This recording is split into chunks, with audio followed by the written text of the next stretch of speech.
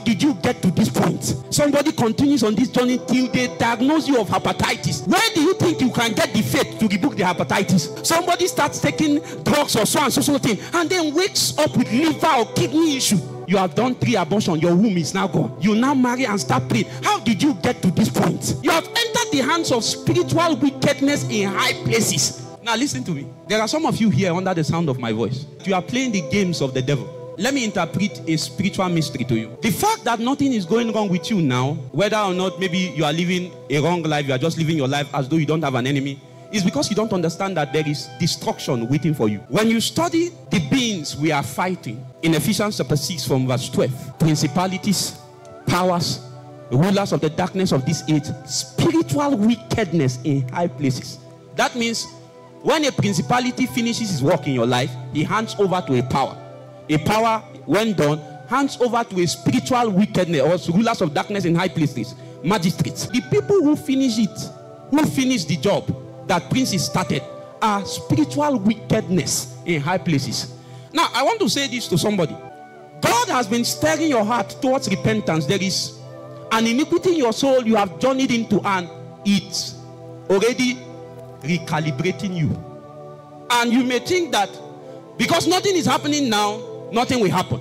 See, you need to understand that the Lord is plentiful in mercy.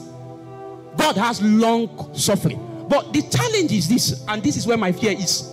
You see, any secret sin you fail to address will disgrace you publicly. And so, there are some kinds of people, when they are caught short, you may see them in church and you say, that brother has been committed. But what you don't know is that brother has been a customer of a particular iniquity. And now he came to a junction whereby spiritual wickedness in high places took over. You need to understand that you can never be a friend to the one who wants to devour you. Your challenge is this. You are naming the name of the Lord. Some of us, as we name the name of the Lord, we are sitting in iniquity, not knowing that when you name the name of the Lord, what you are telling Satan is that I am your enemy, and he's looking for how he would devour you. If you don't change, there is destruction at the end of the tunnel. There are spiritual wickedness in high places. Don't help the devil destroy you.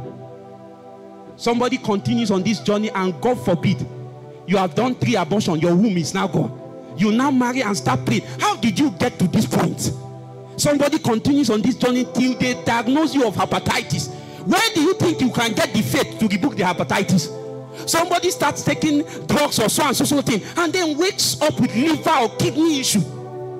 You have entered the hands of spiritual wickedness in high places. How did you get there? It was a series of engagement of a lifestyle that was wrong. There is an enemy that wants to devour you, in case you don't know.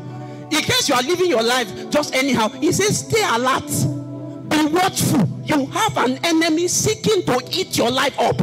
He's not happy that you are on earth. Have you not read about the prayer of Jesus for his disciples and for us in John 17:15? Let's read it together. There is an enemy wanting to eat up your life. So life is not a funfair. Life truly is a warfare. People are out there to eat you up for free. So don't play to their advantage. Don't play their cards. There is an enemy wanting to take you up the sin. Look at what Jesus prayed. I am not praying that you should take them out of the world. You will not go before your time. Now, this is Jesus praying for us. Don't take them out of the world. I pray that you should keep them from the evil one. He goes around looking for people to eat. And Jesus is saying, please, don't carry them out of the world quickly. Keep them from the evil one. God will keep you from the evil one.